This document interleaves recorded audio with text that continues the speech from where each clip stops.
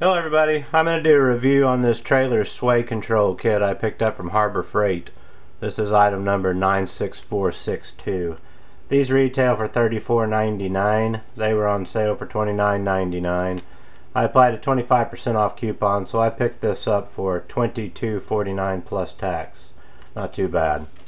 Basically what these are for is to control sway when you're towing down the road. If you have large trucks and things blowing by you or big gusts of wind, it can really push you all over the place, and this is in essence a dampener to try to help that from happening.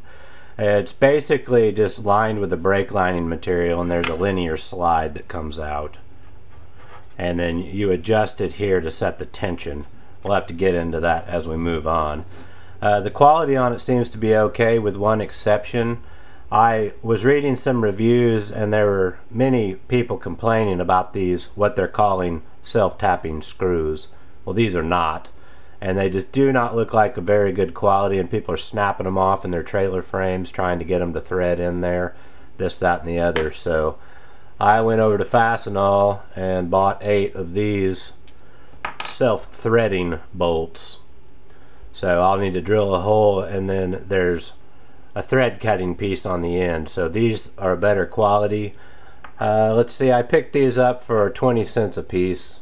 No, I'm sorry, for 74 cents a piece. 8 of those. Can't really tell how much they were, but you do the math. Anyway, so that's the only upgrade I'm doing to this, because I do not want to run a risk of snapping one of those off in there and having to deal with that issue. Now there's one component in here I will not be using, which is this plate right here. If you have a weight distributing hitch, there's usually a hole where this ball will just mount into it. Since I just installed one in another video, if anybody's interested in that, you can check it out. I won't be needing this plate. But if you do not have one of those, this plate is so it can be welded to your actual receiver that you have in your truck. Okay, the ball. So you'll need to take it to a welder, and it needs to be put on in a certain dimension from the actual ball of the trailer in some manner. I'm not going to cover that, it's in the manual. So if anybody does not have one that will take the ball, beware that you will need to have some welding done.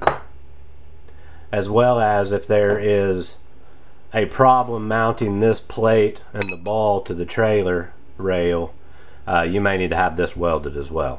It's not going to be a problem in my case. So let's get moving. Alright, well, I've got the ball installed, step 1 complete. If you don't have one of these weight distributing switches with a hole for one of these balls, then you will have to have that metal plate welded on so you can mount it.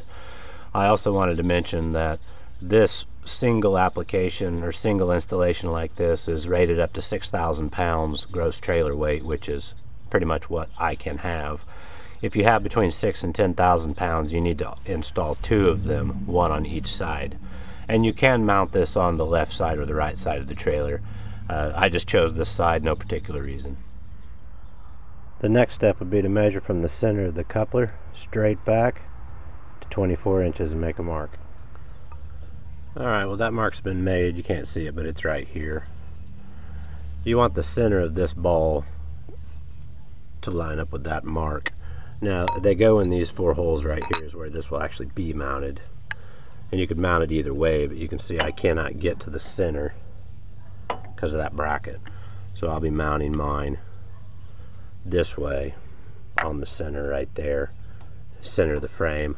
I'll mark all of these holes using this as a template, and then I'll drill and install both of these together.